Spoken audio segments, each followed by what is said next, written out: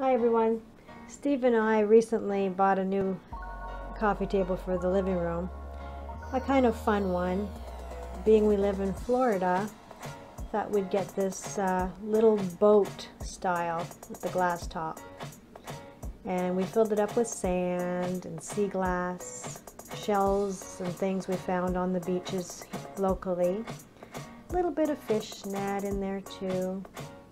But of course, Scarlet thinks it's quite the challenge because she's trying to figure out a way that she can get all the goodies and play with them. Not surprised at all. And this is kind of a short video, but she was at it for quite a long time, even after the fact. I'm not sure what got her eye the most, but it's driving her crazy. Typical kitty cat.